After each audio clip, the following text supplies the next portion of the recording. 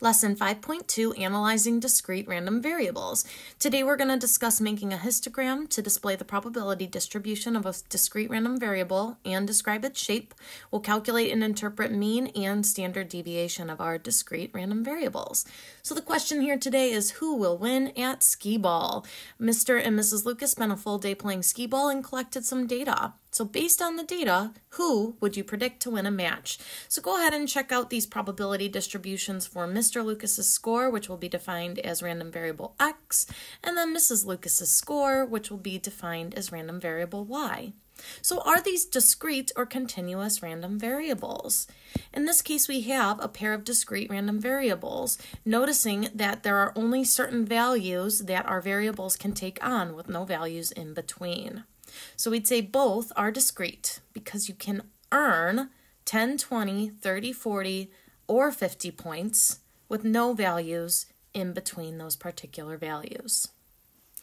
Question 2 asks us to verify that the probability distributions are valid, and there are two parts to a probability distribution being valid. The first is that all of the probabilities are between 0 and 1, so clearly looking at both models, all probabilities are between 0 and 1. Then I need to make sure that the probabilities in each of these add up to be 1.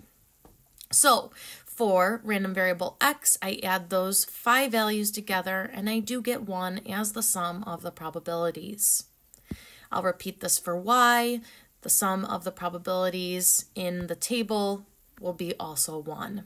So we're good. Each probability distribution is totally valid. Finally, we want to find the probability that X is at least 40. So what's the probability that Mr. Lucas scores at least 40 points? So because there's the equal to symbol, we would include 40 and 50 here. So we'll include both 14% and 6% to be 20% chance that he earns a 40 or higher. From Mrs. Lucas, same thing. What's the probability she earns a 40 or more? And she is a little bit lower here at 10% and 5% being 15%. So if you're only basing it on getting the highest possible scores, it might be that Mr. Lucas could win here. So let's continue to analyze this situation. I went ahead and grabbed the tables from the previous page for us to find the average of the X values and find the average of the Y values. And again, think about who will win looking now at just average values. So the expected value will be calculated by taking each of the values and multiplying by it the probability of that outcome. So we'll start by multiplying 10 times 0.4. And then we'll multiply 20 times 0.2, and we will add those values together. Then we'll add 30 times the 0.2, and continue by multiplying 40 times 0.14 and 50 times 0.06 to get an expected value of 22.6 points in the skee-ball game for Mr. Lucas. That's his average score.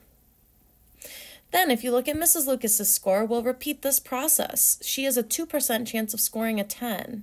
So we'll multiply 10 times 2%.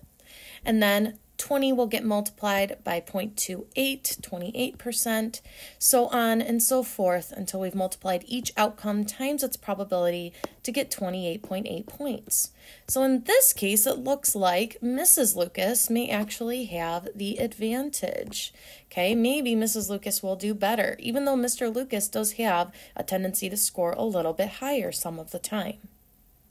So now, in Staplet, we can create a histogram that gives us the distribution for each of these values. So the two distributions should be over here. This would be a skewed right distribution, which you can tell that the distribution is going to be skewed right in the table because the majority of the values are over here in the 10 and 20 region, with him having a lower probability of earning a 40 or a 50. Then the graph of the distribution for Y looks to be apparently roughly symmetric, with most of Mrs. Lucas's scores being here at about 30. So we already calculated the mean to be the expected value of 22.6 for Mr. Lucas's graph. And the standard deviation is going to be calculated either using technology or using a calculator, which we'll go through in class. And the standard deviation for his distribution is 12.777. We also calculated the mean already, but my applet confirmed that the expected value for Mrs. Lucas was 28.8, and the standard deviation of my scores would be 8.035. So notice that my scores, Mrs. Lucas's scores, are higher on average with less variability, okay? Most of my scores lie in here in the 20 to 40 range. Whereas Mr. Lucas's scores, he has a lot of lower scores, which increases standard deviation, even though he did have a higher tendency of 40s and 50s. So based on the applet, it seems as if Mrs. Lucas will win. Again, because her average score is higher and there is less variability in her scores than in Mr. Lucas's. So let's break this down. What are the big ideas? What are the things we need to know? Again, bringing back the idea of creating a histogram, we put the values along the x-axis, and we put the probabilities along the y-axis. Calculating the mean of a discrete random variable, we take the sum, uppercase sigma, of each value times its probability. And so that's exactly what we did in that example, taking each value in that discrete random variable probability distribution, multiplying each pair and adding them all up. And then this formula, you really don't need it.